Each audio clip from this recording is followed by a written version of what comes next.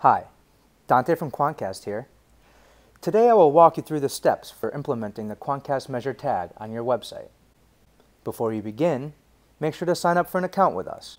Once you've signed up for your account, we will send you an email with a link to verify your address and to navigate you to the tag.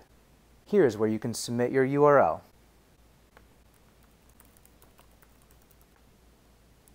After you submit your site, click Next to reveal your Quantcast tag.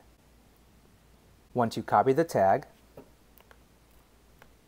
we can move on to adding it to your website. When looking at the code of your website, you'll first want to locate the footer.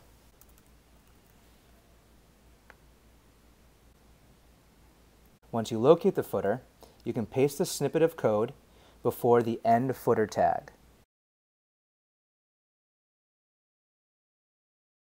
Placing it in a common file, like the footer, will ensure that it fires on every page of your site.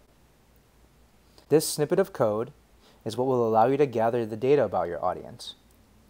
Make sure not to alter the tag to guarantee its functionality and performance. Final thing to note is that once you've implemented the tag, it can take up to 1 to 2 days before our traffic becomes available and at least 4 to 6 days before other insights appear.